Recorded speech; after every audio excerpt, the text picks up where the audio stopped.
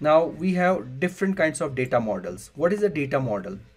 Data model is a linkage between the real world domain of the geographic data and computer representation. To understand it in a more better way, this is the real world condition, and this is the image that has been taken by the satellite. It's in the raster format. It's pixelated in the form of cells. Now this is the elevation. This is also the raster data. Now when we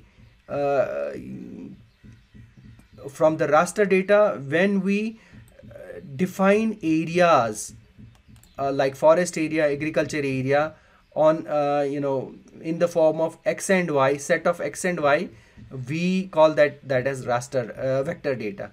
And we take out streets from that area, we call that as vector data. And we have the data from this real world, and from the raster we have the set of customers where they are actually placed.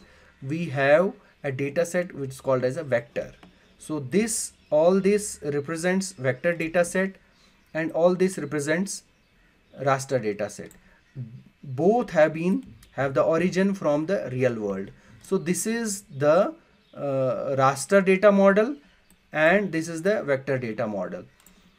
So to understand it in a more better way, raster data consists of rows and columns of cells, which with each cell storing a single value, and additional values recorded for each cell may be discrete values such as land use, continuous values such as temperature, or any other such variable.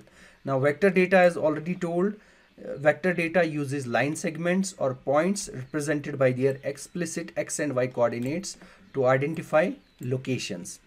Discrete objects are formed by connecting line segments, and the area is defined by a set of line segments like point, line, and this is your polygon.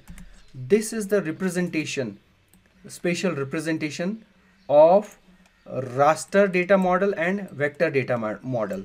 As we know, each physical feature on the earth can be represented either by a point, or by a line, or by a polygon feature. So how we are going to represent that in vector data model and in raster data model?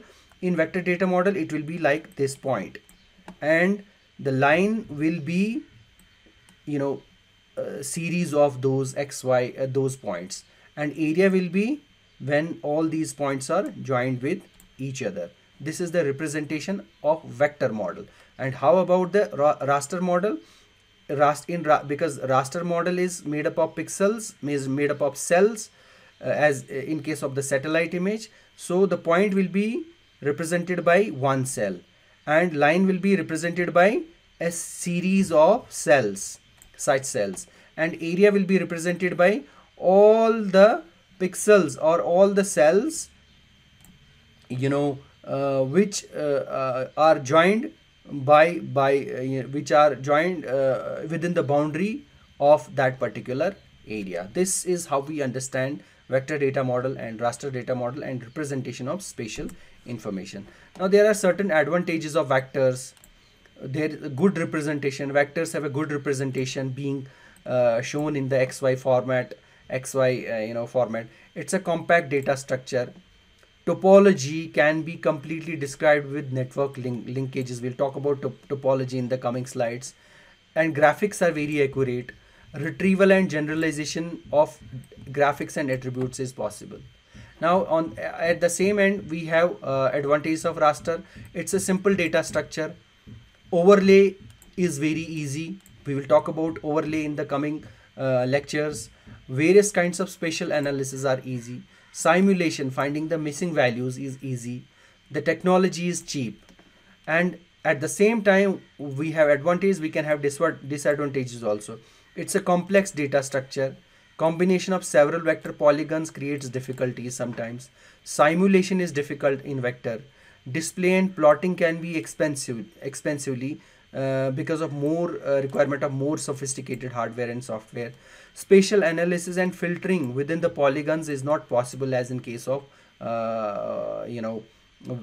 raster.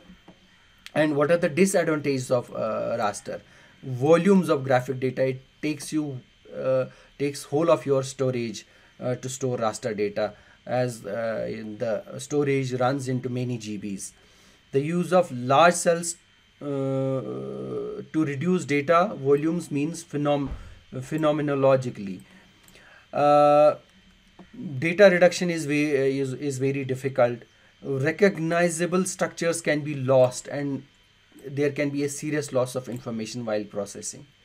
Crude raster maps are considered and are less beautiful, as here in the case of vector, the graphics are very accurate. Network linkages are difficult to establish, which are very easy in vector. And uh, you know projection transformation are time consuming unless special algorithms or hardware are used. So these